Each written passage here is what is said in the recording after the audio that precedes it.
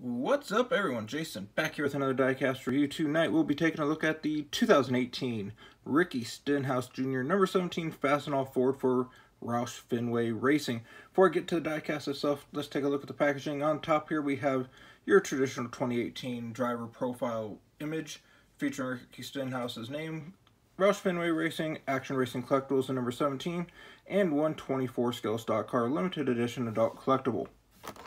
Side of the box here features Ricky Stenhouse Jr. 2018 artist rendering of the car, standard finish, and Lionel Racing branding on the bottom. Moving along to the end of the box here, we have 2018 NASCAR hologram, Action Racing Collectibles, and Action Racing branding on the bottom. Side of the box here features some more Action branding on top and details on what you can expect on a 124 scale ARC diecast for the 2018 season and beyond.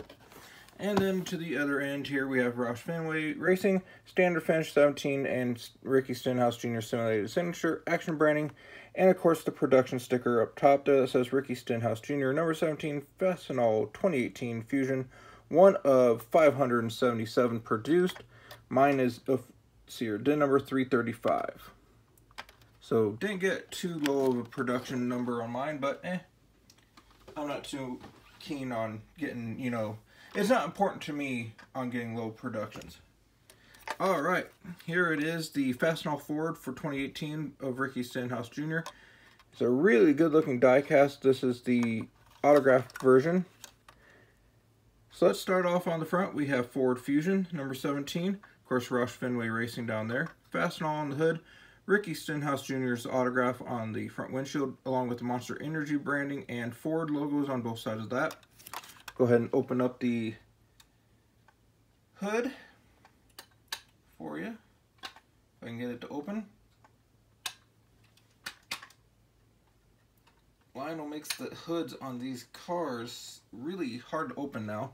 But there's your engine detail inside there. Inside the hood we have powered by Ford, Fastenal, and K&N. For contingencies on the front nose, we have Moog, Molly, Compcam, Edelbrock, and Sunoco. Goodyear above both front tires. Car, of course, features working steering with yellow painted lug nuts, Aero race wheel decals, and of course you can see detail behind that even with brake rotors and calipers. Of course, for contingencies on the door here, we have the Monster Energy NASCAR Cup Series logo, Mechanicware 3M, K&N, and Flowmaster with NASCAR race car up there on the A-post. 17 on the door with the yellow arrow pointing down where the jack stop goes. As you can tell, this is a matte finish, really good looking car. Probably one of the best looking Stenhouse cars I've seen him drive that was sponsored by Fastenal. Of course, behind that for contingencies on the door, we have Mac Tools, Champion Spark Plugs, and International Trucks. Fastenal on the quarter panel along with the American Ethanol Fuel Filler. We have Ford Drive 1 Fastenal, Fifth Third Bank on the B-post. Of course, Stenhouse Jr. up on the roof rail. 17 on the roof, and Fastenal as your roof sponsor. Functioning roof flaps, of course.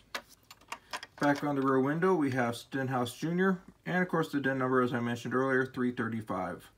Here on the deck lid, we do have Fastenal. Rear bumper cover features Roush Fenway Racing, Ford, Fastenal, and the 17.